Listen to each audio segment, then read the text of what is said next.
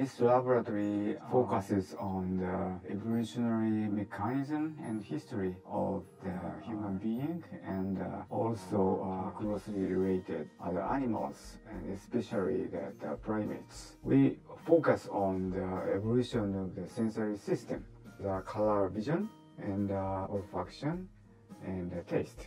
Using zebrafish, we found that fish has much more numbers of color vision genes than land animals.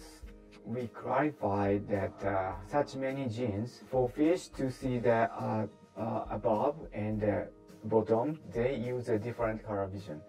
Fish and primates, because their living environment is very variable in light conditions. Fish live in shallow water, and primates live in the forest, and both are very variable in the right condition, so we can expect that color vision will be adaptively evolved and diversified there.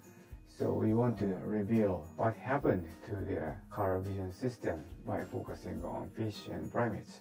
And we also expand our study to the olfaction and the taste, especially for the primates. Our research topics, I think, that are very unique.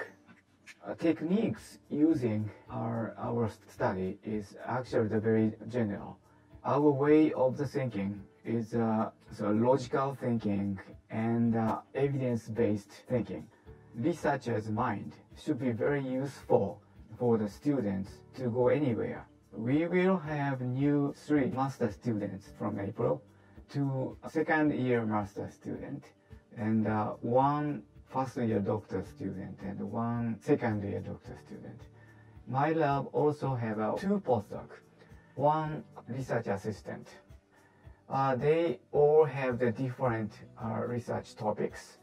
1 student presents twice a year about their research. Students can experience general research technique and also a very expert knowledge. You can enjoy that 2 years of master and 3-year PhD, I guarantee.